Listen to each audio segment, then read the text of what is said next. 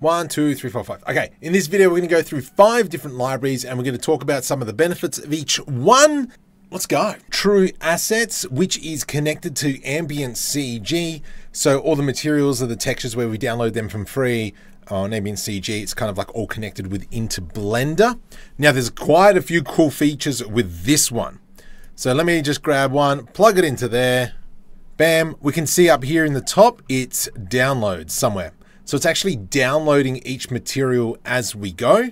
And obviously up here, we can change what resolution we want the texture at. So as we can see, very simple here. It's just texture based. However, we can change the shader type to be ambient CG, standard, I guess, whatever you want to call it. And if we pick something else and it's just going to re-download the next one, we can see now that we can actually edit all the materials and so on and so forth quite easily.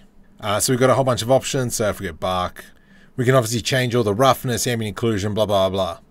So that's really cool that each material is baked in. For me, I don't really care about this kind of stuff. I'm more interested in just texture based, especially because I go over to Unreal Engine. However, if you're going to be baking it, this makes life a lot easier. Now, everything as well is categorized. So if we increase all that, you can see we've got a bunch of categories here on the left-hand side. Now I'm going to bookmark each of these so you know which library we're talking about it when. So let's just pump one of my assets, is using DreamUV. So we bring in our panel and we select which is our Atlas object. From here we select our object and go into hotspot. And that's not going to work because that stupid sphere. Let me just quickly delete that sphere. The problem is it can't UV unwrap it correctly. And so this doesn't really work with engons. So let's go into hotspot. Then we can kind of dump on one of these materials and you can see how the edge wear already exists. Is this ship here. So we built this on live stream and it's available to download on Patreon. This is all using that DreamUV set. There'll be a link in the description for that. You can buy them individually or just jump onto Patreon and just get them all. And now if we jump over to the next one, which is Extreme PBR Combo. This is the main one that I've been using.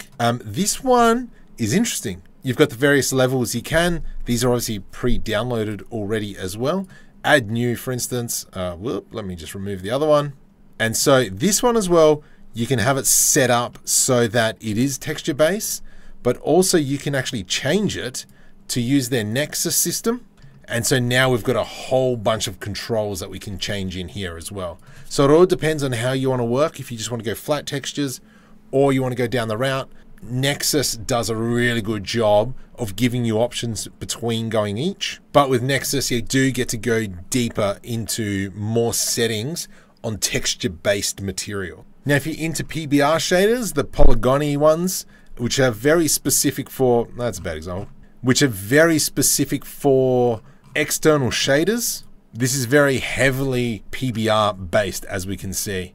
So even though we throw grass on the top there, as I scale the object, the UV texture doesn't change. It actually keeps it the same. Because these aren't really textured base. Oof, that looks kind of cool. That looks pretty cool.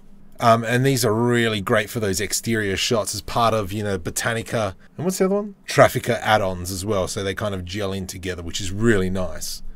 So here we've got the ability to change a whole bunch of settings. So if we actually bring up the Engon add-on, we've got all the adjustments in here in the actual app or the add-on, where we're not really touching the shader view. It's all just done in here. And now if we jump over to the next one, now this one here is 5,000 materials. This one here is nothing but texture, and whatever you see on the left is going to be dumped over on the right-hand side. And we can see there's a pretty big list of materials. However, with this one everything has already been downloaded and is on your system.